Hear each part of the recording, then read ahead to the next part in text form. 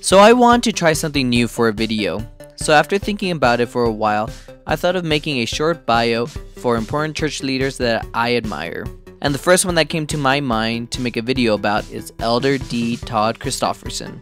I feel that it's a little blasphemous to say you have a favorite apostle, unless you're John, who literally gives himself the title of John the Beloved and the disciple whom Jesus loved. But I really love Elder Christofferson, so I hope you enjoyed this short look at his life. On January 24, 1945, David Todd Christofferson was born in American Fork, Utah, but was raised in Pleasant Grove and Linden, Utah. Even from a young age, it was pretty obvious that he was going to be a spiritual giant. When he was around the age of 12 years old, he asked his parents for a Bible for Christmas, which his parents were more than happy to give him. He has since said that he still has the Bible and that it is a treasured possession. This was the first red flag that he was going to be an apostle one day. Around the same age, his mother underwent surgery as part of her cancer treatment. Elder Christofferson helped around the house while she was recovering, and maybe even more heartwarming, he asked his grandmother on how to bake bread, since that was his mother's favorite. So he baked it for her during this time since she couldn't. When he was around 15 years old, his father, who was a veterinarian, got a job in New Brunswick, New Jersey, which was a huge change from his hometown of Linden, Utah. Around this time, Elder Christofferson participated in the Hill Cumorah pageant and was encouraged by his bishop at the time to get a testimony of the gospel. So he decided to go to the Sacred Grove to ask God about the gospel. And this is what he said about the experience. I prayed for a long time to receive a confirming witness of what Joseph Smith experienced there. I received no answer. But a few weeks later, when I was at my home in New Jersey reading the Book of Mormon, the answer came with a great power through the Holy Ghost.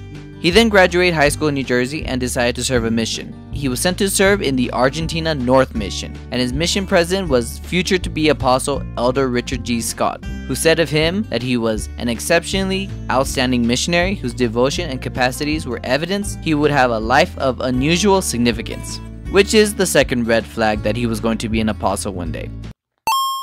Side note, I actually served in one of the areas that Christofferson served as a missionary all those years ago. I actually met members that remember Elder Christofferson as a missionary and even showed me pictures of him when he was there, which is super cool. Once he finished his mission, he went to BYU for school, and towards the end of his first semester, he saw a pretty girl on campus. He didn't actually meet her, but he made a point of remembering her face so that he could look her up in the college yearbook, which was published a few months later. He found out her name and set up a date through a mutual friend.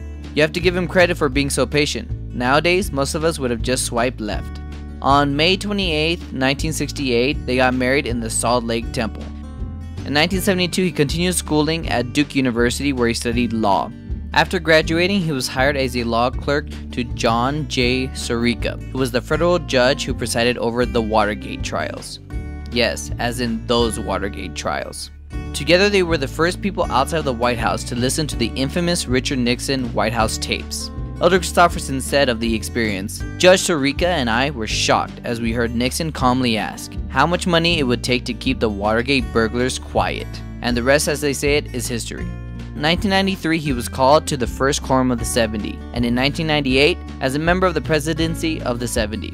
Elder Christofferson was responsible over the supervision of different areas in the church, including serving as the executive director of the Family and Church History Department. In this position, he was involved in negotiations with Jewish leaders on policies on temple work for Holocaust victims.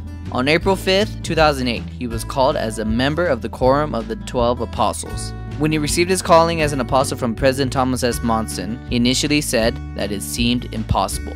And this was the third and final red flag of him becoming an apostle.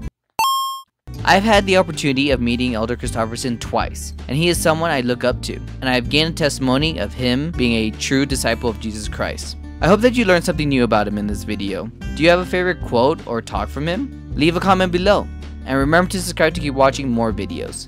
Talk to you later.